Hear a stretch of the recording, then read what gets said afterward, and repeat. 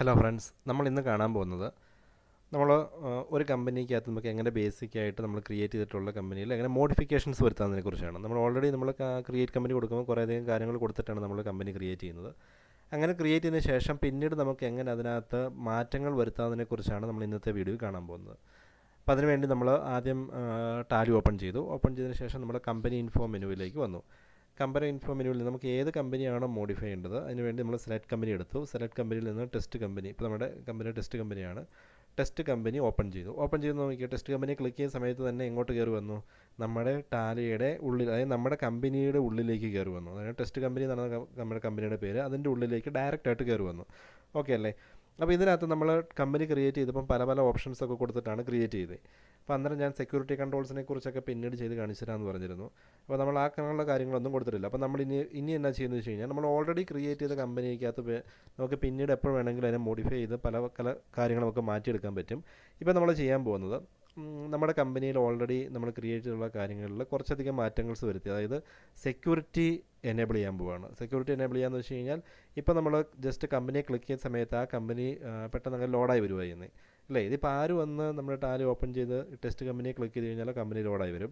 നമ്മൾ അതിന് വേണ്ടി ഇങ്ങനൊരു ഇൻട്രൂഡറുടെ പ്രോബ്ലം ഒഴിവാക്കാനായിട്ട് നമ്മൾ കമ്പനിയിൽ യൂസർ നെയിം പാസ്വേഡും കൊടുക്കാൻ പോവുകയാണ്. ഓക്കെ അല്ലേ? നമ്മൾ ആദ്യം ക്രിയേറ്റ് ചെയ്ത സമയത്ത് നമ്മൾ ഇങ്ങനെയുള്ള ഒരു ക്രെഡൻഷ്യൽ കൊടുത്തിട്ടില്ലായിരുന്നു. അപ്പോൾ നമ്മൾ പിന്നീട് കമ്പനി ഓപ്പൺ ചെയ്ത് നമ്മൾ മോഡിഫൈ ചെയ്ത് കൊടുക്കുകയാണ് നമ്മൾ ചെയ്യുന്നത്. ഇപ്പോൾ ആദ്യം ക്രിയേറ്റ് ചെയ്യുമ്പോൾ അങ്ങനെ തന്നെ ക്രിയേറ്റ് ചെയ്ത് പോരാ. ഇപ്പോൾ ഞാൻ നിങ്ങളുടെ മോഡിഫിക്കേഷനും കൂടെ കാണിച്ചു തരാനായിട്ട്, അതെങ്ങനെ ഓൾറെഡി ക്രിയേറ്റ് ചെയ്ത കമ്പനിയിൽ എങ്ങനെ ഡാറ്റ നമുക്ക് എഡിറ്റ് ചെയ്ത് കൊടുക്കാം അല്ലെങ്കിൽ മോഡിഫൈ ചെയ്യാമെന്നതിനെക്കുറിച്ച് കാണിക്കാനായിട്ടും കൂടി വേണ്ടിയാണ് നമ്മൾ അന്നേരം ഈ ക്രെഡൻഷ്യൽ സെറ്റ് ചെയ്യാതിരുന്നത്.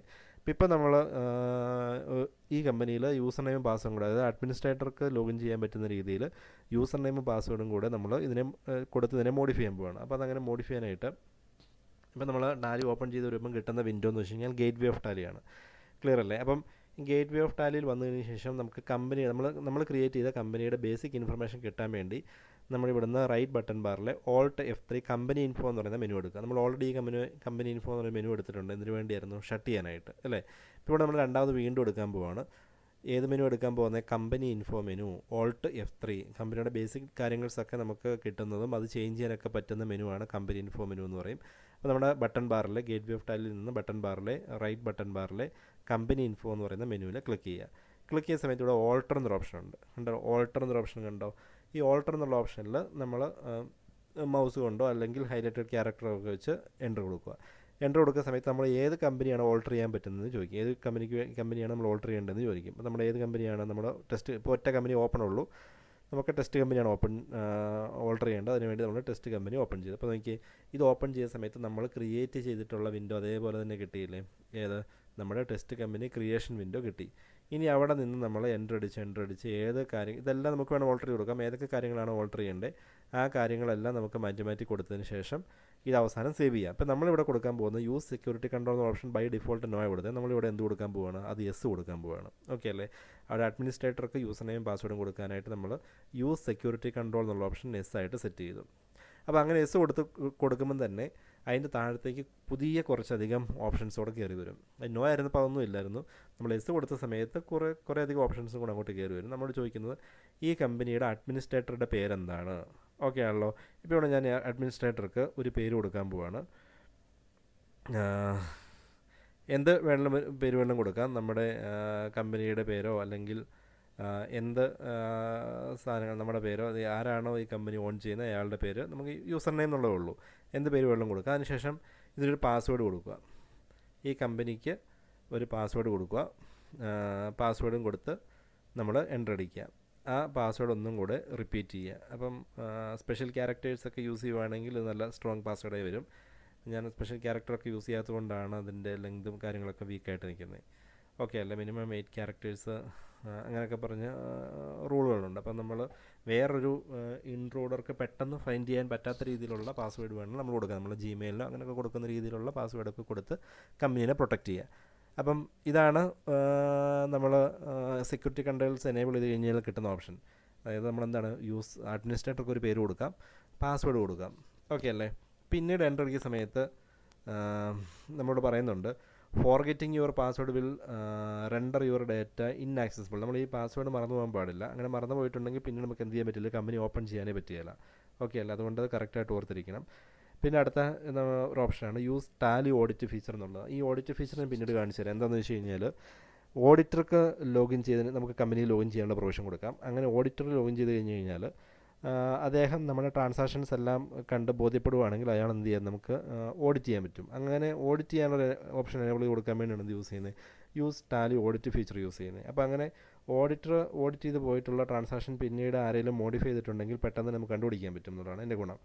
അപ്പോൾ അങ്ങനെ ഓഡിറ്റ് ഫീച്ചേഴ്സ് നമുക്ക് വേണമെങ്കിൽ അത് എനേബിൾ ചെയ്യാം, ഇല്ലെങ്കിൽ നോ ആയിട്ട് കൊടുത്ത് ബാക്കിയുള്ള കാര്യങ്ങളെല്ലാം എൻ്റർ അടിച്ച് നമ്മുടെ കമ്പനീനെ എന്ത് ചെയ്യുക, ഓൾട്ടർ ചെയ്തിട്ടുള്ള കാര്യങ്ങൾ ഓൾട്ടർ ചെയ്തിട്ടുള്ള വെച്ച് കമ്പനി സേവ് ചെയ്യും. ഓക്കെ അല്ലേ? ഇവിടെ എസ് കൊടുത്തു കഴിഞ്ഞ് കഴിഞ്ഞാൽ നമ്മളിപ്പോൾ കൊടുത്ത കമ്പനി ക്രിയേറ്റായി. അതായത് നമ്മളിപ്പോൾ കൊടുത്ത കമ്പനിയിൽ ഈ മോഡിഫിക്കേഷൻസ് എല്ലാം വർക്ക് ചെയ്തതിന് ശേഷം നമ്മളോട് ചോദിക്കും നമ്മുടെ കമ്പനി റീലോഡ് ചെയ്യണമെന്ന് ചോദിക്കും. എസ് കൊടുക്കുക. എസ് കൊടുക്കുന്ന സമയത്ത് നമ്മുടെ കമ്പനി ഇനി ലോഗിൻ ചെയ്യണമെങ്കിൽ എന്ത് കൊടുക്കണം? നമ്മുടെ യൂസർ നെയിമും പാസ്വേഡും കൊടുത്താൽ മാത്രമേ ഈ കമ്പനി ലോഗിൻ ആവുള്ളൂ. ഇല്ല എങ്കിൽ അത് എറർ അടിച്ച് നിൽക്കും. നമ്മൾ ഇൻകറക്റ്റ് പാസ്വേഡോ ഒക്കെയാണ് കൊടുക്കുന്നതെങ്കിൽ ആ സാധനം ലോഡ് ചെയ്തില്ല. ഓക്കെ അല്ലേ? ഇപ്പോൾ നമ്മൾ കൊടുത്ത പാസ്വേഡ് കറക്റ്റ് ആയതുകൊണ്ട് ആ സംഭവം ലോഗിൻ ചെയ്ത് കയറി വന്നു. ക്ലിയർ അല്ലേ? നോക്കിയേ, ഏത് കമ്പനി കയറി വന്നു? Test company. ഇപ്പോൾ ഇവിടെ ഞാൻ ഒന്നുകൂടെ ഷട്ട് ചെയ്യുകയാണ്. ഈ കമ്പനിയിൽ നിന്ന് ഷട്ട് ചെയ്ത് നോക്കാം. ഷട്ട് ചെയ്തു. അപ്പോൾ വെളി വന്നല്ലോ. വീണ്ടും ഇത് ഓപ്പൺ ചെയ്യണം. നമ്മൾ ആദ്യമായിട്ട് കയറുന്ന രീതി വരാം. ഓപ്പൺ ചെയ്യാനായിട്ട് നമ്മൾ കമ്പനി കൊടുത്തു. കമ്പനി കൊടുക്കുമ്പോഴത്തേക്കും നമ്മളോട് ചോദിക്കും എന്താണ് യൂസർ നെയിമും പാസ്വേഡും ചോദിക്കും. മുമ്പേ അങ്ങനെ ഇല്ലായിരുന്നു. ജസ്റ്റ് ക്ലിക്ക് ചെയ്യുന്ന സമയത്ത് ഡയറക്റ്റായിട്ട് കമ്പനി ലോഡ് ചെയ്ത് കയറി വരിക ചെയ്തത്. ഇവിടെ നമ്മളോട് എന്ത് ചോദിക്കുവാണ്? യൂസർ നെയിമും പാസ്വേഡും ചോദിച്ചു. അപ്പോൾ യൂസർ നെയിമും പാസ്വേഡും എൻ്റർ ചെയ്താൽ മാത്രമേ നമുക്ക് നമ്മുടെ കമ്പനിയിലേക്ക് ഇനി ലോഗിൻ അലോ ചെയ്യുള്ളൂ. ഇല്ല എങ്കിൽ അത് എറർ അടിച്ച് നിൽക്കും. ഓക്കെ അല്ലേ? ദെൻ ഇവിടെ ഞാൻ ഒരു പാസ്വേഡ് ഇൻകറക്റ്റ് പാസ്വേഡ് കൊടുത്തെന്ന് വിചാരിക്കുക. ഇൻകറക്റ്റ് പാസ്വേഡ് കൊടുത്തു കഴിഞ്ഞ് കഴിഞ്ഞാൽ വീണ്ടും ആ വിൻഡോയിലേക്ക് തന്നെ റീഡയറക്റ്റ് അവിടെ തന്നെ നിൽക്കുകയുള്ളൂ. ആ പാസ്വേഡ് ബ്ലാങ്ക് ആയി പോകും. ഓക്കെ അല്ലേ? ഒരിക്കലും നമ്മുടെ കമ്പനിയിലേക്ക് കയറുകയില്ല. അപ്പോൾ ഒരു ഇൻട്രൂഡർക്ക് നമ്മുടെ യൂസർ നെയിം പാസ്വേഡ് അറിയെങ്കിൽ മാത്രമേ എന്ത് ചെയ്യാൻ പറ്റുള്ളൂ, അറിയാവുന്ന ഒരാൾക്ക് മാത്രമേ ഇതിനകത്തോട്ട് ലോഗിൻ ചെയ്യാൻ പറ്റുള്ളൂ. ഇല്ലാത്തവർക്ക് ഈ കമ്പനി ഓപ്പൺ ചെയ്ത് കഴിഞ്ഞ് കഴിഞ്ഞാൽ ഇതിനുള്ളിലെ കാര്യങ്ങളൊന്നും കിട്ടുകയില്ല. ജസ്റ്റ് കമ്പനിയുടെ പേര് മാത്രം കാണാം. അതേ ക്ലിക്ക് ചെയ്യുന്ന സമയത്ത് യൂസർ നെയിം പാസ്വേഡും ചോദിക്കും. അവിടെ നിന്ന് നമുക്ക് എന്ത് ചെയ്യാൻ പറ്റില്ല, മുന്നോട്ട് പോകാൻ പറ്റുകയില്ല. ഓക്കെ അല്ലേ? ദെൻ അപ്പോൾ നമ്മൾ മോഡിഫിക്കേഷൻ ചെയ്തു. അതായത് നമ്മൾ ഓൾറെഡി ഉണ്ടായിരുന്ന കമ്പനിയുടെ അഡ്രസ്സോ ഫോൺ നമ്പറിലുള്ള ചേഞ്ചോ ഇതുപോലുള്ള സെക്യൂരിറ്റി കൺട്രോൾസോ അങ്ങനെയുള്ള എന്ത് കാര്യങ്ങൾ വേണ്ടോ നമുക്ക് ചേഞ്ച് ചെയ്യാനായിട്ട് നമ്മളെങ്ങനെയാണ് പോയത്? Alt F3 Alt F3 company info മെനുവിനകത്ത് alteration മോഡിൽ പോയി. ക്ലിയർ അല്ലേ? ഇനി അടുത്തതെന്ന് വെച്ച് കഴിഞ്ഞാൽ നമ്മളിപ്പോൾ ഇങ്ങനെ ഒരു കമ്പനി ക്രിയേറ്റ് ചെയ്തെന്ന് വിചാരിക്കുക. ഈ കമ്പനി എപ്പോഴും നമുക്ക് ഡിലീറ്റ് ചെയ്തിട്ട് വേറൊരു കമ്പനിയാണ് നമുക്ക് ക്രിയേറ്റ് ചെയ്യേണ്ടതെങ്കിൽ ഇപ്പോൾ ക്രിയേറ്റ് ചെയ്ത കമ്പനീനെ നമുക്ക് എങ്ങനെ ഡിലീറ്റ് ചെയ്യാമെന്നതിനെക്കുറിച്ചാണ് അടുത്തത് കാണാൻ പോകുന്നത്. ഓക്കെ അല്ലേ? അപ്പോൾ ഇതിനു വേണ്ടി നമ്മൾ ഓൾട്ട് F3 എന്നുള്ള ഈ കമ്പനി ഇൻഫോ മെനു തന്നെയാണ് നമ്മൾ ആശ്രയിക്കുന്നത്. നമ്മുടെ കമ്പനി ഓപ്പൺ ചെയ്യുക. ഏത് കമ്പനിയാണോ ഡിലീറ്റ് ചെയ്യേണ്ടത് ആ കമ്പനി ഓപ്പൺ ചെയ്തതിന് ശേഷം ഈ കമ്പനി ഇൻഫോ മെനുവിൽ തന്നെ പോവുക. ഓൾട്ട് F3 കമ്പനി ഇൻഫോ മെനുവിൽ പോവുക. അവിടെ നിന്ന് നമ്മൾ എന്ത് പ്രസ് ചെയ്യുക? ഓൾട്രേഷൻ മോഡ് പ്രസ് ചെയ്യുക. ഇതാണ് ഓൾട്രേഷൻ മോഡ്. നമ്മൾ ഓൾട്ടർ ചെയ്ത് അതേ സെയിം സ്ക്രീൻ തന്നെയാണ് വരേണ്ടത്. ഓൾട്രേഷൻ മോഡ് സെലക്ട് ചെയ്യുക. ഏത് കമ്പനിയാണോ ഓൾട്ടർ ചെയ്യേണ്ടത് ആ കമ്പനി സെലക്ട് ചെയ്യുക. ഇവിടെ വന്നതിന് ശേഷം ഇത് നമ്മുടെ നേരത്തെ വന്ന മെനു തന്നെയാണ്. ഏത് മെനു? നമ്മുടെ ഓൾട്ടർ ചെയ്യാനായിട്ട് വന്ന അതേ സെയിം പാത്ത് തന്നെ. ഇവിടെ നിന്ന് ആണ് നമ്മൾ കമ്പനി ഡിലീറ്റ് ചെയ്യാൻ പോകുന്നത്. പ്രത്യേകിച്ച് നമുക്ക് ഡിലീറ്റ് എന്നുള്ള ബട്ടണൊന്നുമില്ല. ഒരു കമ്പനി ഡിലീറ്റ് ചെയ്യാനായിട്ട് ഡിലീറ്റ് എന്നുള്ള മെനു ഇല്ല, ബട്ടണില്ല, അങ്ങനെയുള്ള ഒരു കാര്യങ്ങളും ഇല്ല. നമ്മൾ വരുന്ന പാത്ത് എന്ന് വെച്ച് കഴിഞ്ഞാൽ നമ്മൾ കമ്പനി ഓപ്പൺ ചെയ്തതിന് ശേഷം ഓൾട്ട് F3 കമ്പനി ഇൻഫോ മെനുവിൽ ക്ലിക്ക് ചെയ്ത് ഓൾട്രേഷൻ മോഡിൽ വരിക. അവിടെ നിന്ന് കീബോർഡിൽ നിന്നും ഇത് ശ്രദ്ധിക്കണം, ഓൾട്ട് കീയും ഡിയും കൂടെ പ്രസ് ചെയ്യുക. D four delete. ഓൾട്ട് കീയും ഡിയും കൂടെ പ്രസ് ചെയ്യുക. പ്രസ് ചെയ്യുന്ന സമയത്ത് നമ്മളോട് ചോദിക്കും ഡിലീറ്റ് ചെയ്യണമെന്ന് ചോദിക്കും. അവിടെ നമ്മൾ എസ് കൊടുത്തെന്ന് വിചാരിക്കുക. ഓക്കെ അല്ലേ? അപ്പോൾ നമ്മൾ ഒന്നുകൂടെ ചോദിക്കുന്നത് നമ്മൾ അറിയാണ്ടെങ്ങാനും പ്രസ് ചെയ്താണോ എന്നറിയാനായിട്ട് ആർ യു ഷുവർ എന്നൊരു ക്വസ്റ്റ്യൻ കൂടെ ചോദിക്കും. ഇതും കൂടെ യെസ് അല്ലെങ്കിൽ കീബോർഡിൽ നിന്ന് വൈ പ്രസ് ചെയ്താൽ മാത്രമേ എന്തായി പോവുള്ളൂ? ഡിലീറ്റ് ആയി പോവുള്ളൂ. ഓക്കെ അല്ലേ? രണ്ട് കൺഫർമേഷൻ ചെയ്തതിന് ശേഷം മാത്രമേ ഈ കമ്പനി ഡിലീറ്റ് ആയി പോവുള്ളൂ. ഡിലീറ്റ് എന്ന് വെച്ച് കഴിഞ്ഞാൽ ഇത് പെർമനൻ്റ് ആയിട്ട് നമ്മുടെ ഹാർഡ് ഡിസ്കിൽ നിന്നും ഈ ഡേറ്റ മുഴുവൻ റിമൂവ് ആവും. പിന്നെ നമുക്ക് ഒരിക്കലും ഈ കമ്പനീനെ നമുക്ക് എന്ത് ചെയ്യാൻ പറ്റുകയില്ല, തിരിച്ച് ഈ കമ്പനി നമ്മുടെ ടാലിയിൽ കാണുകയില്ല. ക്ലിയർ അല്ലേ? അപ്പോൾ നമുക്കിത് ഇപ്പോൾ ഡിലീറ്റ് ചെയ്ത കമ്പനി മുഴുവൻ ഡിലീറ്റ് ആയി പോകും. അതുകൊണ്ട് ഞാനിപ്പോൾ ഡിലീറ്റ് ആക്കുന്നില്ല. അതൊക്കെ പിന്നീട് നമുക്ക് ബാക്കപ്പ് റീസ്റ്റോർ ചെയ്യുന്ന സമയത്ത് നമുക്കൊരു കമ്പനി ഡിലീറ്റിന് ശേഷം പിന്നെ എങ്ങനെ തിരിച്ച് കൊണ്ടുവരാമെന്നതിനെക്കുറിച്ചൊക്കെ കാണാം. അപ്പോൾ ഒരു കമ്പനി ഇപ്പോൾ നമ്മൾ കണ്ട വീഡിയോയിൽ ഒരു കമ്പനിയുടെ നമ്മൾ ഒരിക്കൽ ക്രിയേറ്റ് ചെയ്തിട്ടുള്ള ഇൻഫർമേഷൻസ് എങ്ങനെ നമുക്ക് മോഡിഫൈ ചെയ്ത് കൊടുക്കുക എന്നുള്ളതും, അങ്ങനെ മോഡിഫൈ ചെയ്ത് കൊടുത്തപ്പോൾ നമ്മൾ എന്താണ് സെക്യൂരിറ്റി കൂടെ കൊടുത്താണ് മോഡിഫൈ. അതായത് സെക്യൂരിറ്റിയാണ് നമ്മൾ മോഡിഫൈ ചെയ്തത്. ദാറ്റ് മീൻസ് എങ്ങനെ ഒരു കമ്പനീനെ നമുക്ക് യൂസർ നെയിമും പാസ്വേഡും കൊടുത്ത് പ്രൊട്ടക്റ്റ് ചെയ്യാന്നുള്ളതും. മൂന്നാമത്തെ കാര്യം ഓൾറെഡി ഒരു കമ്പനി നമുക്ക് എങ്ങനെ ഡിലീറ്റ് ചെയ്യാം. ഈ മൂന്ന് കാര്യങ്ങളാണ് നമ്മൾ ഈ വീഡിയോ കണ്ടത്.